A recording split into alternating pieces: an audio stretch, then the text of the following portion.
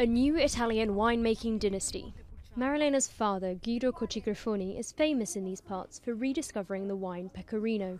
It shares its name with one of Italy's best-known cheeses, but the grape's now one of the country's trendiest varieties after nearly dying out in the 1980s.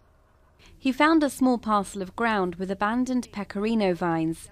At 1,000 square metres, it was no bigger than what we'd call a garden today, when you think that a hectare is 10,000 square metres. Samples were made from vines planted on 4 different slopes before the self-taught entrepreneur decided to go with the coolest of them. I was there when your father put in the first vines. It was just 50 plants. Once widespread, Pecorino started to disappear after World War II. Winemakers opted for easier-to-grow varieties and mountain villages became depopulated. It's a variety that does not produce very much in terms of quantity. It yields around 80 to 90 hundredweight a hectare. Other local vines generally produce more than twice that amount.